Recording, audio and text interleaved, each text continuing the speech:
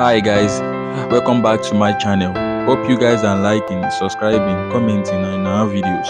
Thank you guys for everything you've been doing. Today I brought to you guys Timber returns, Martinelli injury, and how Arsenal could line up after the international break. Here are the details. Mikel Arteta is said to have a very good, strong squad to pick from when his Ghana side returned from the international break. Jurgen Timber could return after the international break, while Gabriel Martinelli is recovering from an injury. But things seem to be coming together rather well for Arsenal at the moment, whereas it was exactly this point last season where the wheels fell off in their title race. The Gunners are coming from the strength to strength, having gone top of the Premier League with 8 straight wins and booked their place in the Champions League quarterfinals for the first time in 14 years. What has made this run even more impressive is the fact that so many key players have been missing.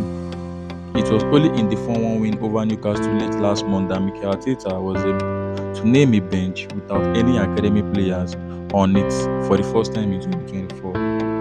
The Arsenal boss has admitted that the increased depth inside has found could be huge for the running. We don't know what's going to happen and we are going to have a lot of games, Mikel Arteta said earlier this month. Freshness, more competition within the squad, and the capacity to change games when the scenario is on our side. Oh, we are chasing games, are currently in something in this period that we are going to be critical.